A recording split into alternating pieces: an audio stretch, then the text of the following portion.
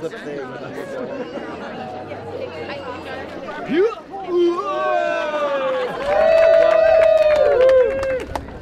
like overwhelmed with the turnout of so many of my neighbors and friends and people that want to see a change in the New York State Senate. We love you, Robert! Yeah. He loves you too. People that want to see me representing them, knowing that I will do my best to make sure that I'm inclusive of all. Yes. That you should know that when I need to be, I'll stand up to anyone to let them know what my position is. It doesn't matter if it's the governor, the mayor, the majority leader, or anyone else. You have to be willing to stand up for what you believe in and stand up for the people that you represent. Yes. And that's what I hope to do if, in fact, I'm elected to the New York State Senate. And some people say to me, Senator, I said, no, not yet. I think that you could say that after September the 13th. Because you know, New York is a blue town. And what does that mean? Like 4 out of 5 registered voters are Democrats. So if we win the primary on September 13th, clearly, in my opinion, that in November we will elect ourselves to go up to Albany. And when I say, what do you mean elect ourselves? Because we all going up there together. We're going to celebrate and have a good time.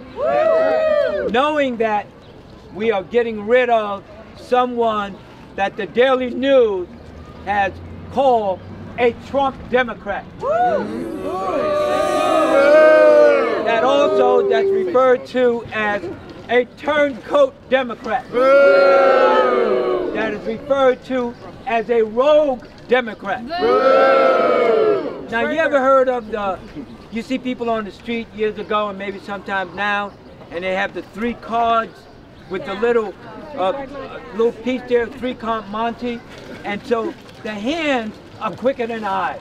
And so you put your money down and you think you won, and ta-da, you lost. Well, I mean, she ran as a Democrat, and then she turned her back on all of us. Betrayal. And she betrayed us all. And she may come down and talk a good game to certain individuals that she is very progressive. She's signed on to all of the progressive legislation, the DREAM Act, the Liberty Act, the rent laws. But when you forge a partnership with the Republicans that control the New York State Senate, you know nothing will get done. So that's a sham that she's playing on us. And you know one thing? All of us here and thousands or more around, not only in our district, in the entire city, they know that. And so I'm so happy to be with you, knowing that we are going the distance. This is not a sprint. If you're ready for a sprint, then you can run a 100-yard dash. But as I said, this is a marathon. We're in it for the long haul. Are you in it for the long haul? Yeah! Are you ready to fight? Yeah! Well, this is what we're going to do today. We're going to go throughout the entire neighborhood and talk to our neighbors. And when I talk to some neighbors, I look at them and I say, hi, I'm Robert Jackson. I'm running for the state senate. Do you know about the IDC? And you look at them and you can tell if they know about the IDC. Do you get a blank stare? They don't know. But if they say, oh yeah, are those the ones that are with the Republicans? Then you know they know a little bit. And our job within 1 minute is to educate them about the IDC. And then within the 31st senatorial district, as someone said, all of Marble Hill, all of Inwood, all of Washington Heights, it goes into West Harlem, the Upper West Side. It goes down all the way to Midtown and to Chelsea, the 26th Street and 9th Avenue. It's 13 miles long. Our job is to try to educate people about what this campaign is about. If you let people know, and especially if you can speak Spanish, and you talk to the Latino community, that's even more important. And ask me why. Why? Why? Because when you look at the numbers, from 2 years ago, where did Marisol win? Harold, you know where she won. She won in the 72nd Assembly District. That's it. She won nowhere else.